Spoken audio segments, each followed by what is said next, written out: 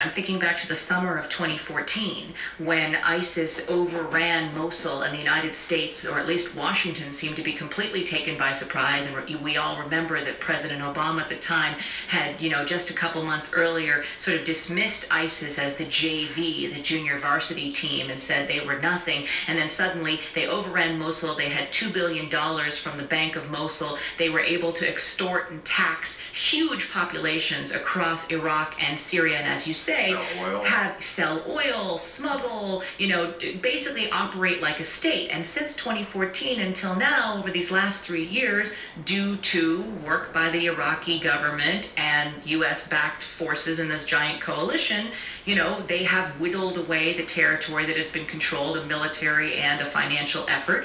But I want to know, Nancy, what will the U.S.-backed Iraqi forces, and also those in Syria, those forces, whoever they are, what will they do with the captured ISIS fighters? I mean, what's next?